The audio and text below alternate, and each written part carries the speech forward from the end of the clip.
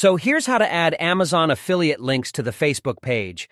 It's quite easy and simple to do, but make sure you watch the full video so you don't miss out on any important steps.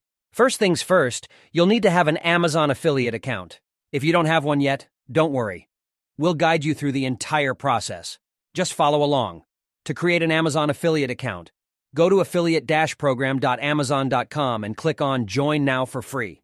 Fill in the required information and click Next. Next, you'll need to set up your affiliate profile.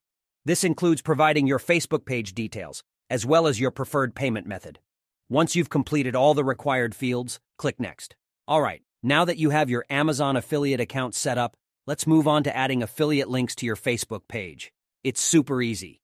Once you're logged into your Amazon affiliate dashboard, navigate to the Product Linking tab and click on Text Now. Search for the product you want to promote on your Facebook page. Once you find it, click on Get Link next to the product. Now let's head over to our Facebook page and add the affiliate link.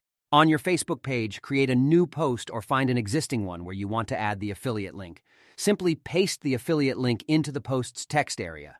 You can also add a catchy caption to grab your audience's attention. And there you have it.